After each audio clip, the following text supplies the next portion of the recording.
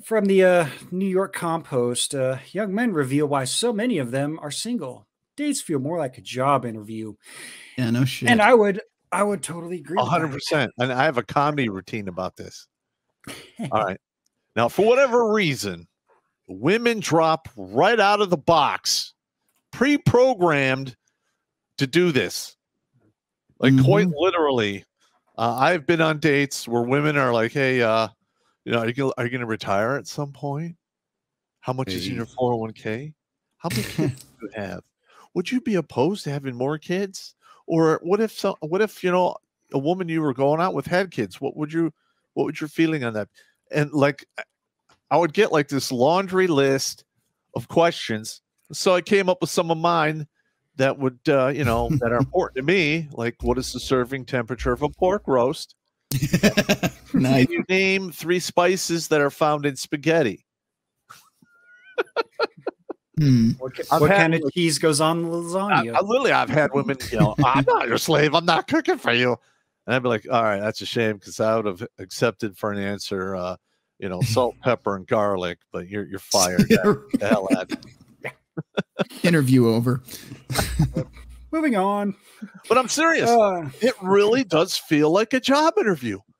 Yeah. Especially, I went out with this one woman who was, she was an attorney, and she's the one that was like her questions. I felt like I was being cross-examined. This is like, 6, 7 years back before I retired. I was like, oh my God.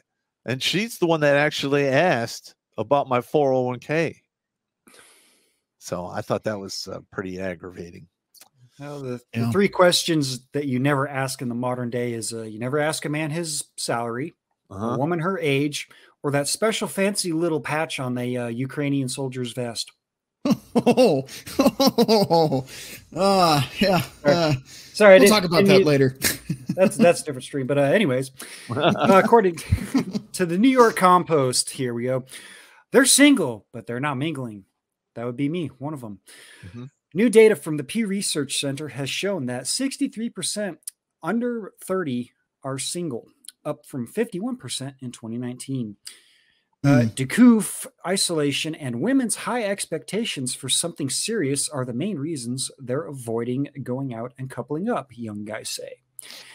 Can you see what date this article was written? Because I'm not really buying the Coof narrative here at this all. Was from the first month of this year, March 1st, 2023. Okay, so they just aren't catching up to reality and want to blame it on Coof when it's really something else. Well, they're probably still asking guys that are driving alone in their car wearing a mask. All right. So the person who's writing this article, would you say they're guilty of douchebaggery, ass fuckery, or just straight up fuckery? What would you say? I don't know. It's still pretty early in the article, but okay. Right now, we're just going to put it. Let's give them a few more sentences. Yeah. All right. I got to say, dates feel more like a job interview now, much more like, what can you do for me and where's this going? Said Ian Breslow, a 28-year-old high school teacher who lives in Astoria. So this must be overseas somewhere. The getting to know you period is gone, and that doesn't feel so great after coming out of isolation. Wah. Oh my God. Okay, look, hold on. Here's I have to interject here. The getting to know you period. Okay. Getting to know you period is for the guys they want to financially suck the ever living life out of. That doesn't happen to the guys they're actually attracted to. That getting to know you phase is happening in the parking lot pretty quickly. If you get my drift there. What are you talking about? Getting bent over the dumb dumpster? Yeah.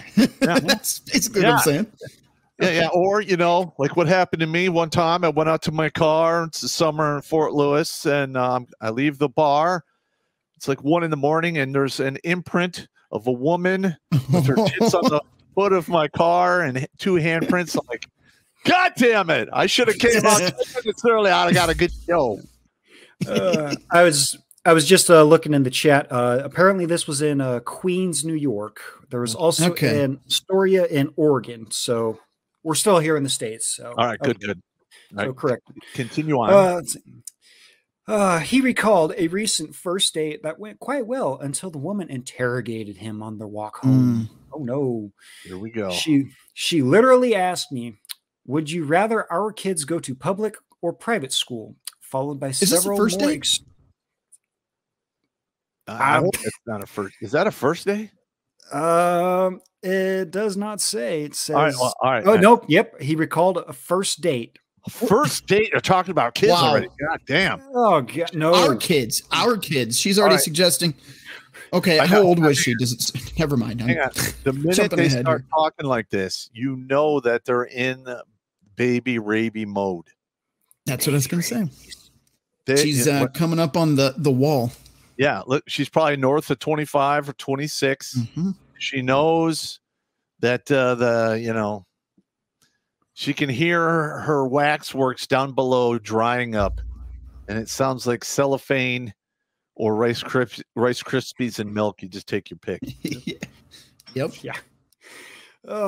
Followed by several more extreme questions about getting married.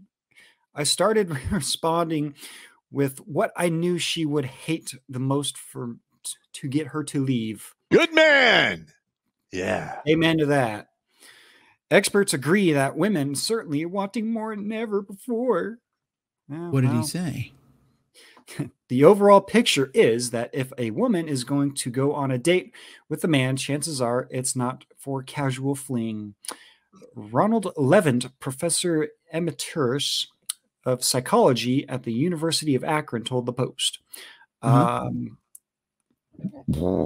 probably going to disagree with that because, women do go for casual things, but when they're close to the wall, they want to lock down a man as soon as possible. That's exactly what's going on here. That's the vibe I'm getting.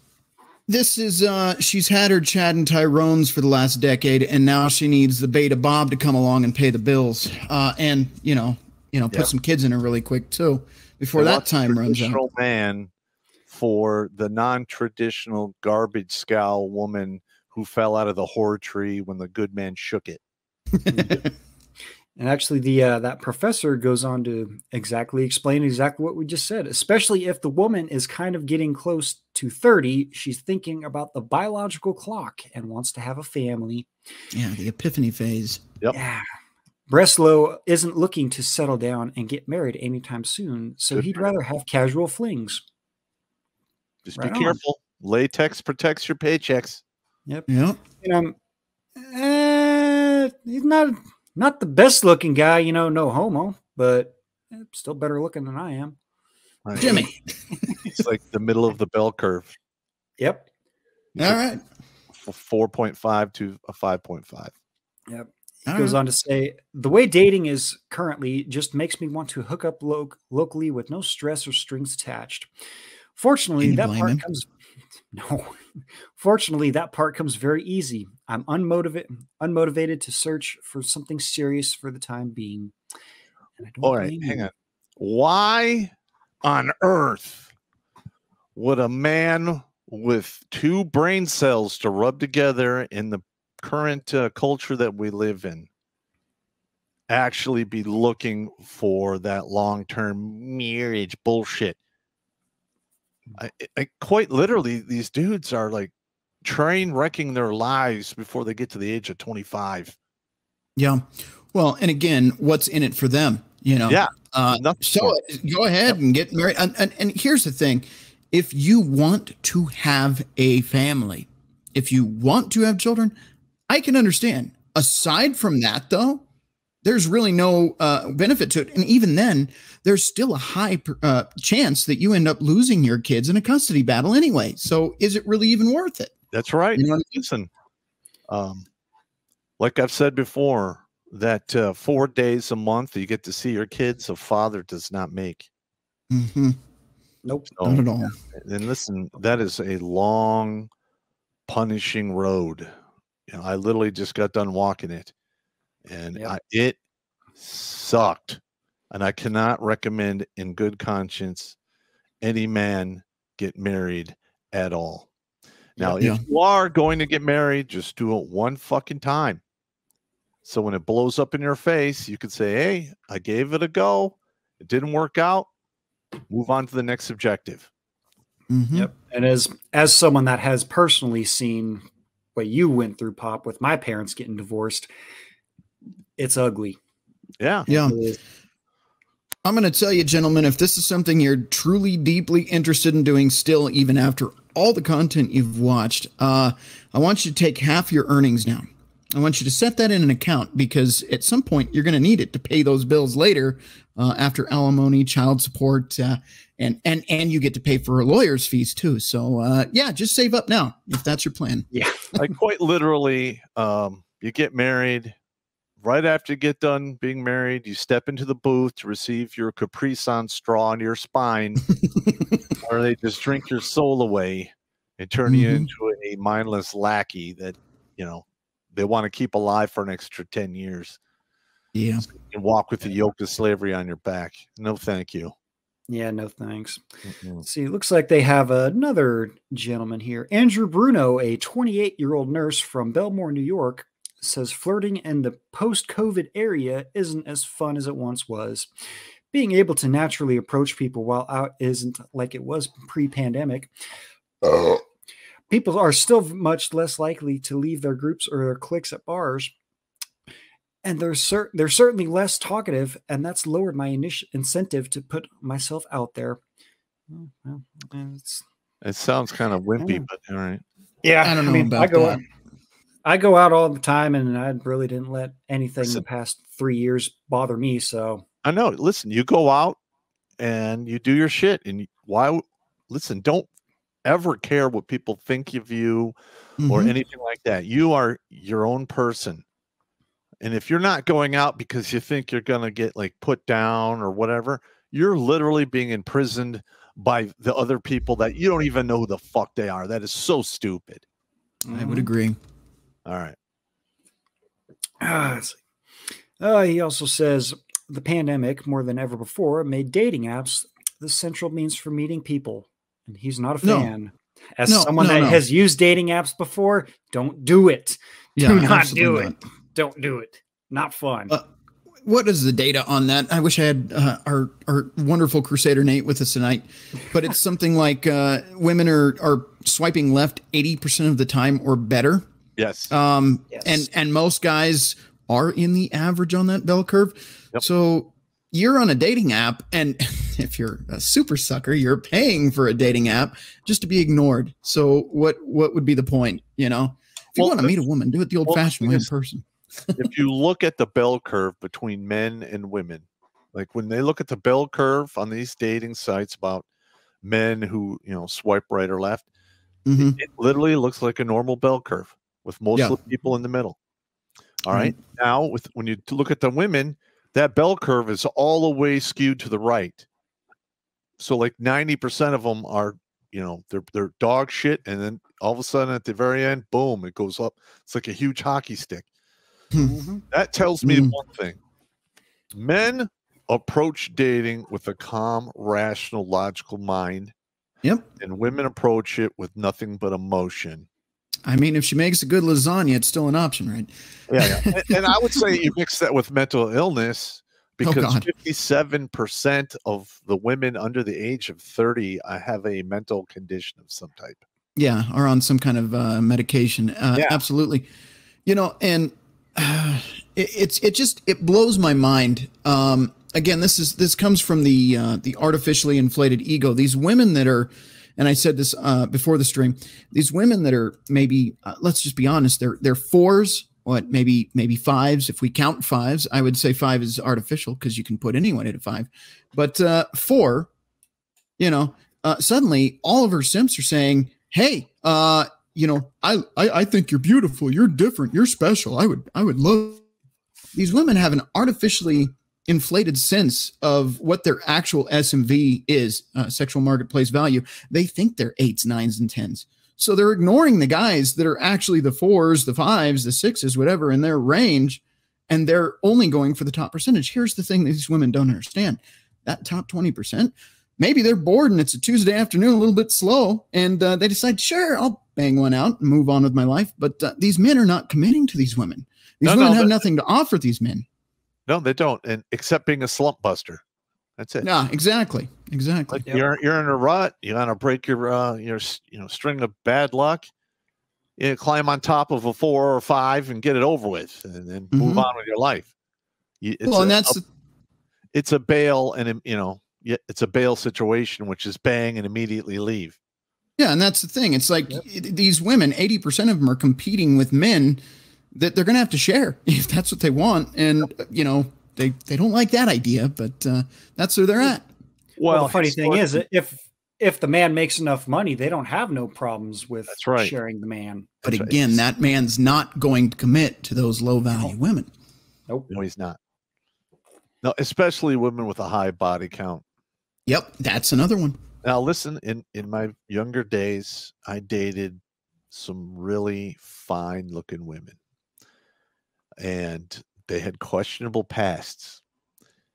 And it got to a point where they're like, well, where's this going? I'm like, it's going back to my living room table, or that's about it. And they got all pissed off, and that was the end of it. But listen, if you're on your frame of dignity, honor, and self-respect is a very important part of a man's frame. And if you're with a woman who's been the town bicycle, it's going to impact your self-respect. And the high-value men who are on their frame will never compromise their frame. So if you have a past that might bring dishonor or disrespect to the man down the road, chances are that woman is not going to get a long-term seat on that train. No. Nope. And the other thing, they do not understand, bottom line, modern women, and this is why men are checking out. This is the whole point of the topic tonight. Modern women don't understand that men simply want peace. I know. Right? That's it. Like, we don't want to come home and argue. I actually saw a TikTok today where this woman, the dude had just worked 13 hours and she insults him saying, you can have a bite of my pizza. And he's like, oh, I just wanted a meal. I've been working my off for 13 hours and you can't even make a meal. You're sitting at home doing nothing. It's a joke. Like, women don't want to be a man. So what is there left to offer?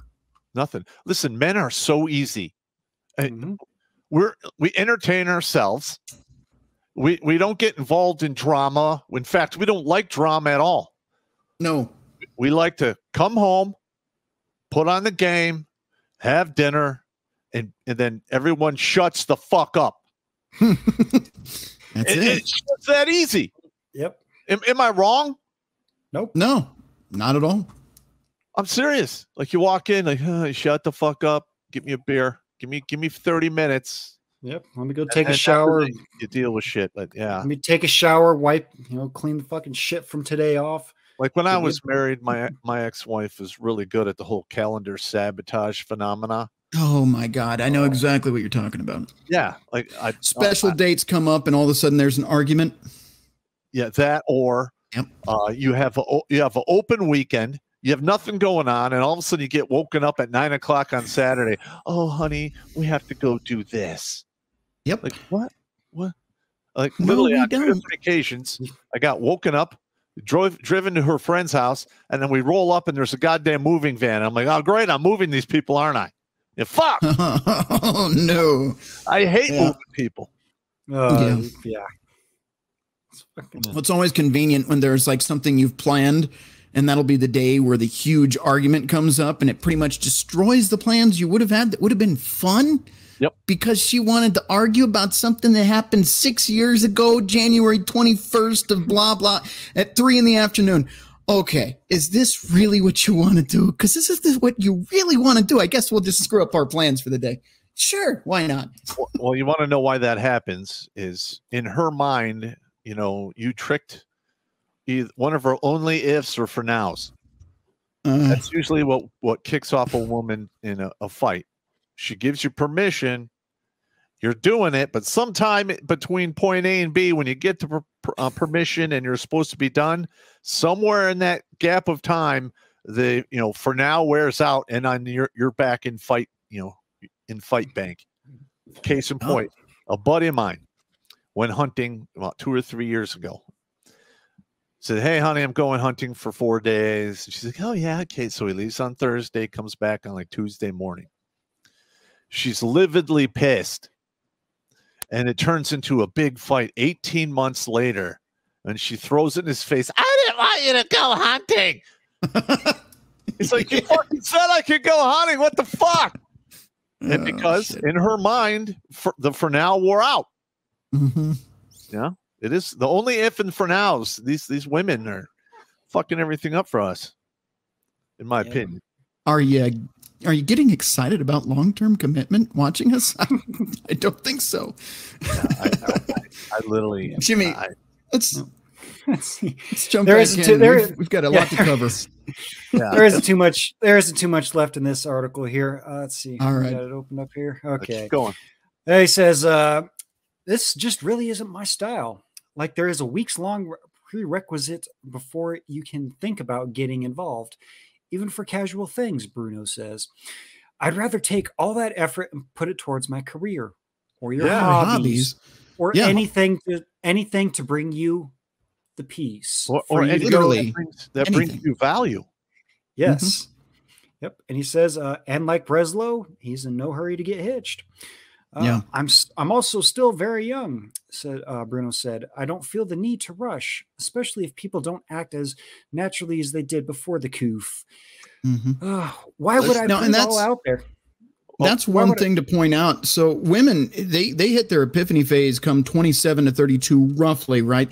That's when they realize time is up. But for men, we can go 38, 39, 40 and still be in our prime, assuming we've made smart decisions. Yeah. We are in no rush at all. And women want us. What's the old myth that you just marry young and have kids and everything will work out and money will come later? Like that's the biggest crock of shit they've ever sold us.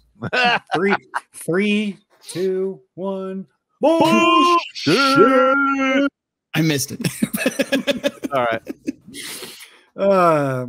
For Mike M., a 25-year-old in Queens, Jesus Christ, what's up with these New Yorkers? It's his, not the opposite sex's, social skills that are still battling a bad case of long coof. I definitely can't walk into a room and go talk to someone I'm interested in like I used to be able to. It feels like my outgoingness has suffered some atrophy. Okay, now all right. I'm going to address that for half a second. All right. If you're not social skills is like a muscle, right? So if you chose, and again, it was a choice. I know some states were worse than others, but if you made the choice for the last 3 years of your life to lock yourself in a house and not talk to anybody, yeah, your social skills are going to decline because if you're not using it, again, like a muscle, it's going to decline. Correct. That's bottom line. You got to get back out there and actually talk to human beings and not be afraid of the world. Or you just unplug your I cares. And just do it. You'd be surprised how successful you get once you don't fucking care anymore. What's the mantra, Pop? Fuck it. I do it all the time. Literally, I'd be on the back of a C-130. The ramp comes down. I have the parachute on my back. The light turns green. I'm walking out the back of the plane. Fuck it. You know. That's the way it rolls, man. Yeah. Yep. But hey, all right, Jimmy, you're talking about New York City. Now, now, the men in New York City are a whole different breed of pussy. All right. Now, not all of them. In some of the rougher ghettos, you're going to run into dudes that can scrap you up pretty good. Yep. But the women, you know, when they get older, they don't want those guys. They want the nice guys with the good paychecks and what have you. They're pussies in New York City. They are. So these ladies are probably spending their 20s and early 30s, you know, with Chad and Tyrone and Pookie Ray doing their deal. And then they show up in the, you know, the train station at 30 thinking that, you know, Mr. Right is going to be standing there waiting on them. And he's going to pay full price for the beat up Lamborghini with, you know, 500,000 miles that is now her Bermuda Triangle. No, I'm sorry. I wouldn't even pay Pinto prices for that. And those things explode on rare impact. Watch Grunt Speak live every Tuesday and Thursday at 8 p.m. Eastern. And if you want to join Pop for Supporter Sundays, go to redonkulous.com/donate and make a monthly pledge. A link is in the Meat Gazer box.